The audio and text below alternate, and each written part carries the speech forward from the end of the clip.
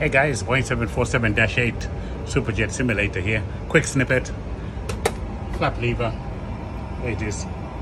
If you notice, if I put the flaps, let's say flap 30 here, like that. I'll put them at flap 30. If you notice, there's a gate here. It's designed to stop inadvertent selection past 20 in a go-around, which would cause the airplane possibly to stall if you took the flaps away too quickly with a low speed. Similarly, over here is another gate that's designed to stop the pilot selecting from 5 to up before the appropriate speed. You go to appropriate speed before the leading edge devices retract. Otherwise, it could also cause the airplane to stall. So there you go. Go around flap 20. Go around flap 20.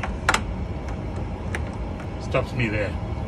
And then over here, if I'm at flap 5, if I don't have the speed and I call for flap 1 and I wanted to go, made a mistake and wanted to go to up, and I get stopped by that same gate. Similar sort of thing. See that? You have to drop in and then lift and go out. That's the only way to retract the flaps.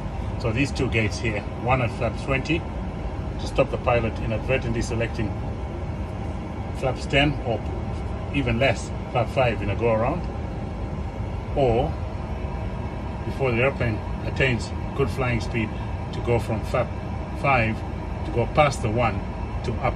That gate stops because that's the last of the leading edge devices will retract there, and you better have the speed. Otherwise you might stall. There you go. Later.